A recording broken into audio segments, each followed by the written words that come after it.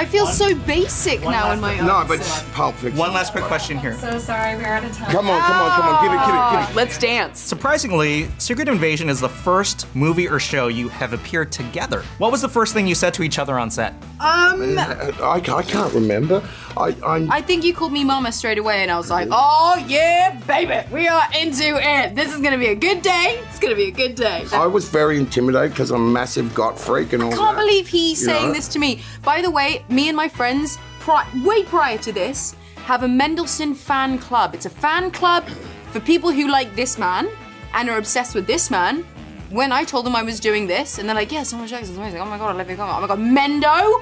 What? Now I'm like, hey guys, I've got Ben Mendelsohn's number. I win. You said you liked my sneakers. Yeah, they were dope sneakers. I just told her she had these dope sneakers on. But she walked in the room, I was in there, I was being loud, she said. I think I was being loud. But I looked at her and I just burst out laughing. We did, we got the giggles.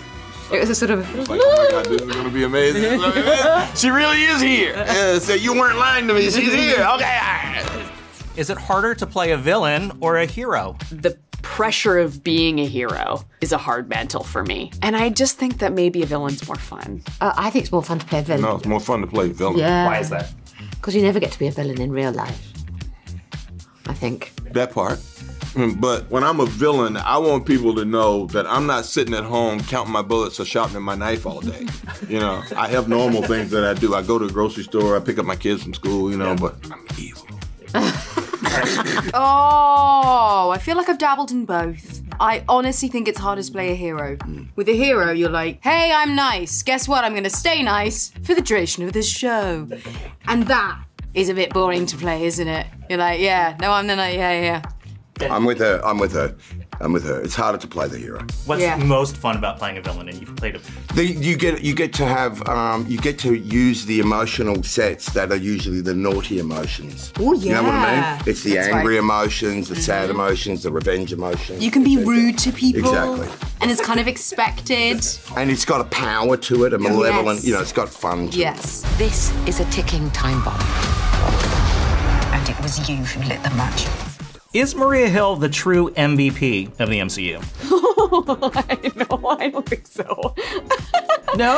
I mean, power of the Bluetooth. She has the ability to call anyone, and she's got the Rolodex for that chick is deep, and I don't think so. I don't think she's the MVP. I'd like to think she's somewhat integral, but I don't think MVP. I mean, she does keep Nick in check, though, doesn't she? She does, but she's been calling him for a while, and I guess she has not been answering. So. Good point. See, that's what I'm worried about. Every good spy film features a mixed drink. What is your character's go-to drink at a bar? Oh, mine's probably a beer. I think she thinks she's like a pint kind of girl. Do you know what I mean? Yeah. Yeah, a beer, or when time gets hard, just like a straight whiskey. Old-fashioned. Old-fashioned, and All day. we're out. I think she just drinks tea with lots of sugar. I think that was a choice that got made randomly one day, and then we just stuck with it. Probably sparkling water with lime. Something boring like that. Sort of like my interviews. I'm kind of a boring interview. You are not a boring interview, and sparkling water is not boring at all. Okay, great. It's got effervescence, right? It's got effervescence. I mean, you get so many choices of sparkling water. If you could shapeshift into anyone past or present, who would it be? Someone in football. I always want to be in those dressing rooms. I just want to be around it. Yeah. I'm waiting for my season tickets at the moment for Arsenal. Who's your favorite football player? Probably Odegaard. I feel really blessed to have him, or Gabriel. You know, like those guys. I'm like, yo, these guys. 5-6 years ago, they would have went straight to Man City, but they're with us. This is great. The honest answer is Neil Young. But, you know, I also say I've been to enough therapy that I'm happy where I am. I would be Alanis Morissette when the Jagged Little Pill was out on tour. She really just like blazed a path for so many female musicians. Like nobody was really, there wasn't a woman out there. I mean, there was like Madonna was just kind of going into the 90s with something new, but there wasn't like a rocker chick out there yet. And that was thrilling. You played Malcolm X, Barack Obama, you're gonna play Bob Marley. How does that compare to playing the latest MCU villain? It's very different. It's just part of the appeal. Yeah. Yeah, yeah. They're all fun in different ways. Bob, in particular, just the music and the dancing was great, a treat. Yeah. Without sounding too weird, I guess, or sadistic, this was just like, yo, this guy hates everyone and wants to see the whole place burn down. Like, how do you make this truthful? Who are these guys? What do they, like, where does this come from? Yeah. What's going on here? They wanted to ground the show and make it kind of more real, and so I was like, yeah, this is an opportunity to play something different. No one's ever come to me for a villain before, so I was like, this might be the last time. So, does anyone know more about Nick Fury than Samuel L. Jackson? Oh, probably not. This is personal. The Nick Fury that Sam knows so well over the course of the last 15 years becomes something different, something more internal, something more personal, something, I don't want to say deeper, but something more deeper in that way, psychologically deeper. It becomes an exploration for him. So he knows a lot.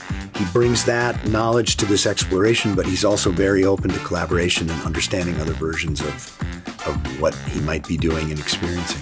What is your favorite Samuel L. Jackson movie of all time? Oh my God. You don't have to answer that. I think that's quite difficult.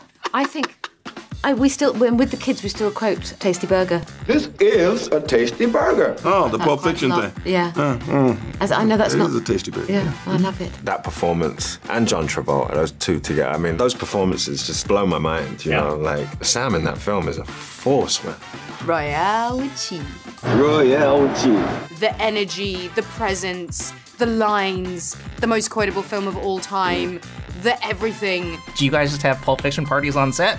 I'm gonna say yes, because I wish we did. Everybody likes that movie. You were brilliant. Yeah, no, it was a wonderful thing to do. Yeah. Wonderful. Gentle and religious while doing all those things. It was so brilliant. Well, allow me to retort. Did you compare Star Wars stories, and would you ever want to revisit your Star Wars characters?